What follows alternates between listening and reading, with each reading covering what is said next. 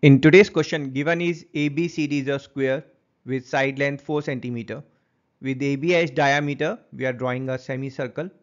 From point C, we are drawing a tangent to the semicircle. Using this data, we have to find what is the length of CE. Let's check the solution. We know that in a circle, from an external point, the tangents drawn are equal in length. Thus, CF and CB, these two tangents will be equal in length. But CB is side of square, which is 4 cm. Thus, CF will be 4 cm.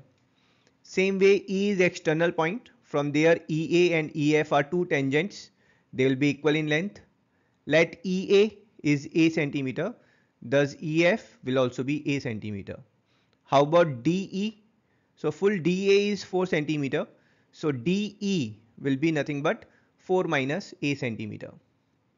Now, if we look at this triangle CDE, it's a right angle triangle. So, applying Pythagoras theorem, we'll get CD square plus DE square is CE square.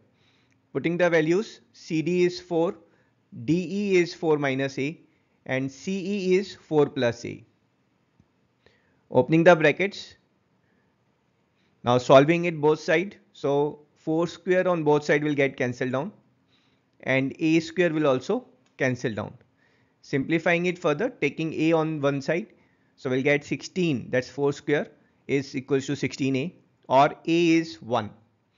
Now here we have to find value of CE. So CE will be 4 plus 1, or CE is 5 centimeter. And that's our answer. I hope you enjoyed the solution. I'll see you in next video. Till then, tata, bye bye.